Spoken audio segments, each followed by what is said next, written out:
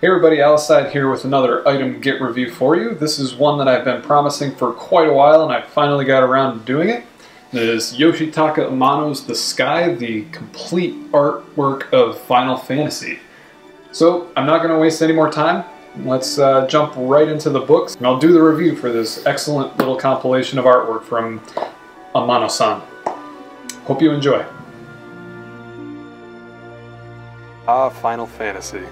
What was supposed to be an ailing career and company's swan song turned out to be a smash hit that would flourish into a multifaceted franchise that has thrived for more than 25 years. I probably don't really have to sing its praises, but here's a little bit of background just in case. Series creator Hironobu Sakaguchi has stated that he was about ready to drop his aspirations as a video game designer back in 1987. His employer at the time, Square, was hitting some financial trouble, going bankrupt basically. So he thought of the original Final Fantasy as a last-ditch effort to prove himself as a designer. If it didn't find success, he would quit his life as a game designer and go straight back to university. At the time, Square had actually refused to produce Sakaguchi's ideas for Final Fantasy, at least until they saw Enix's Dragon Quest garner some success in Japan. And the rest, they say, is history. The Sky celebrates this history nearly in its entirety. Published by Dark Horse Comics here in the US, The Sky was originally published in Japan over 10 years ago in 2002. In 2012, the compilation of work was finally released stateside as a limited edition run and quickly sold out. The first run of books sells for a pretty penny and are quite difficult to obtain today. Luckily, Dark Horse recognized the popularity and did a re-release in 2013. The set is listed at an MSRP of $89.99, but I was able to find it on Amazon for $56 in the US, which is not too shabby if I do say so myself. A note of caution if you plan on ordering the set via the internet.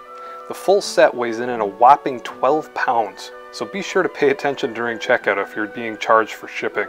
Something that weighs more than my dog could cost a small fortune to be delivered directly to your doorstep, so just be careful. I have seen it in my local Barnes & Noble booksellers filed under the games section along with strategy guides and like Sudoku puzzle books or whatever, so keep that in mind if you want to avoid shipping and handling costs. For the price of admission, you get a set of 3 hardcover books encased by a heavy cardboard slipcase which is wrapped in a silky cloth. I've been pretty careful in maintaining the case, but I've noticed some minor fraying around the edges of the slipcase cover, which may or may not have been caused by dragging it off my bookshelf. It's nothing major, but I've had the set for only a few months and haven't really moved it around too much, so it might be something to be mindful of if you want to keep it in like absolute pristine condition. The books themselves are of a very large format too, measuring approximately 11 5/8 inches high by 10 5/8 inches wide. I guess that's not approximate, that's pretty precise. There are 576 glossy pages spread across all 3 books. These scans and images probably aren't showing the scale of some of these drawings all too well, but I can assure you that they're all quite large and use the majority of the page space. Each book is divided up by game, quite obviously, quite in the same way that I'm doing this review actually. Book 1 covers games 1 through 3, Book 2 is 4 through 6, and Book 3 covers 7 through 10. Book 3 is actually the smallest in this set, believe it or not, even though it covers 4 games. This is because Amano's involvement was greatly reduced in character and monster design for the later iterations. He was pretty busy with personal projects and had passed the torch on to Tetsuya Nomura. Amano's expertise was still called into action, but mostly for promotional art and renditions of Nomura's character designs which were already set in stone. Since the entirety of this set is Amano's work, we should probably discuss him a little bit. Analyzing an artist's full body of work could potentially consume an entire lifetime, especially when you're considering someone as prolific as Yoshitaka Amano. But I guess I'm going to summarize as best I can anyway, so stick with me. Now, in addition to all this concept work that we have in these 3 books, Amano has produced a sizable amount of art in other media as well. Fine art, graphic novels, children's books, animations. There really hasn't been a medium that he hasn't touched and been successful in, which is a true statement of his artistic ability. Amano is one of the truly creative souls of our generation, concerning himself less with fame and fortune and more with simply creating whenever and wherever possible. He's had studios in New York, Tokyo, Paris. You name it, he probably wants to have a little shack somewhere where he can just sit and paint and draw to his heart's content. I will link you to an excellent interview he gave back in 2006 with OneUp.com's James Milk, in which we get a look into his humble beginnings and endless imagination, as well as some of his philosophies behind how he works. I love that the majority of his concept work is simple and airy in nature. In his interview with Milk, he actually states that some of his most favorite things to draw are the simplest enemy designs.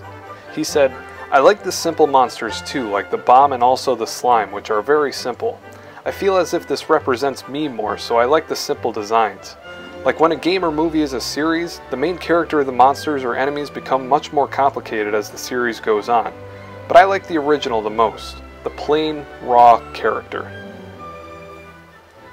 Raw would be a great way to describe some of the artwork throughout these books. While all the concepts and sketches are considered finished, they all seem completely unadulterated and fresh too. I should reiterate again that I'm no expert on art. However, it's easy to get a little glimpse into Amano's imagination through all the media that he chooses to work with. The mix of charcoal and water-based paints and some pen here and there really draws out that fantastical, dreamlike style that he's become known for. All of his drawings, regardless of what they represent, have a lot of motion and flow to them, drawing the eye around the entire work, which is a skill that I'm sure most artists envy. I think what has attracted me most to Amano over the years is how his art is interpreted in-game. When you look at his concept art alongside the sprites that were generated from it, it really makes you appreciate the games for what they were, especially the earlier ones. Imagination has always been a key factor in video games, but back in the NES era, and even today with tabletop gaming, the player is sometimes left to interpret what characters may look or act like. Amano and the original team behind Final Fantasy had come to the conclusion that it was best for the team to use his concept art as a guideline rather than something that should be strictly adhered to. Amano had been developing his characters in pixel form, but the team decided it best that he do the concept and just leave the translation to pixels for them. He had said that this worked out well, and he thinks of the in-game character icons as symbols that represent his art, rather than direct translations. Now, you may have noticed that I've been referencing outside material in interviews quite a bit throughout this review. Perhaps the only flaw with this beautiful set of books is its lack of these materials. I really wish there was a recent interview with Amano included, or even some sort of contextual information, because otherwise the art in these books has very little perspective. I know Amano is a very humble and modest man, but he doesn't shy away from talking about his work and usually provides some pretty cool insights when he finds the time to answer some questions. For me anyway, that would have raised this collection far and above any other in terms of quality. I'll link you to a couple of interviews and articles that I've enjoyed reading over the years since they help you understand the process behind the art a little more. Overall, I absolutely love this collection of work. As a self-professed Final Fantasy geek, they evoke a lot of fond memories of sitting with friends and pushing through the stories and adventures that Square presented to us. As of late, it could be argued that they've stumbled a bit in regards to quality, but perhaps that's just the awkward haze of nostalgia blinding us from enjoying the new. Even if Amano isn't directly involved with them anymore, I believe he laid down some solid roots for the series to build on, as if that wasn't evident enough already. The Sky is an excellent way to commemorate 25 years of Final Fantasy, and I hope that we're fortunate enough to see the series continue in its own strange way for many more years to come. If you did happen to have any questions or wanted me to show off anything else specific to the books, please let me know down below in the comments and I'll try to do my best. Hopefully this was a good overview of the books, and I would definitely recommend picking them up if you're a Final Fantasy fan. So thank you guys for watching again, I do appreciate it. I hope you enjoyed the video. This has been Alicide with an Item Get Review, and I'll talk to you guys next time.